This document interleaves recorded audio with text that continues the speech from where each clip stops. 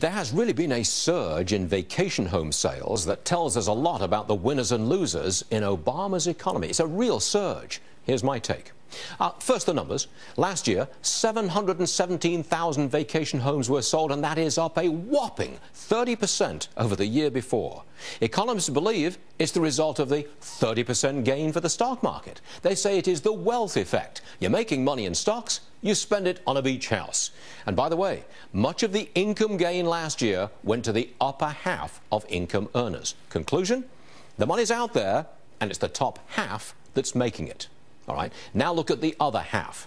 It's astonishing to report that after 5 years of Obama's policies, it is the poorer half that is losing ground. Middle-class buying power is down. More than half the new jobs pay less than $14 an hour, and there are fewer people working today than back in 2007. This half doing well, buying beach houses, this half being ground down. Conclusion? The president's spread the wealth policies are not working. Here's another conclusion.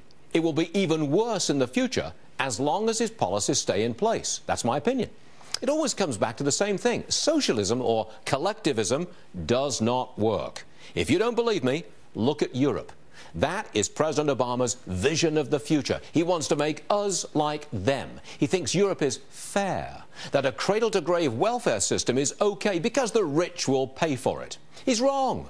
Socially and economically, he's wrong. But so far, he's been right politically.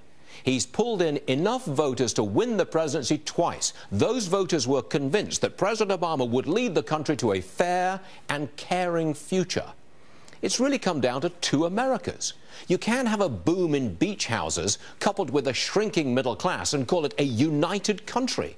The extraordinary thing is that this president is making it worse.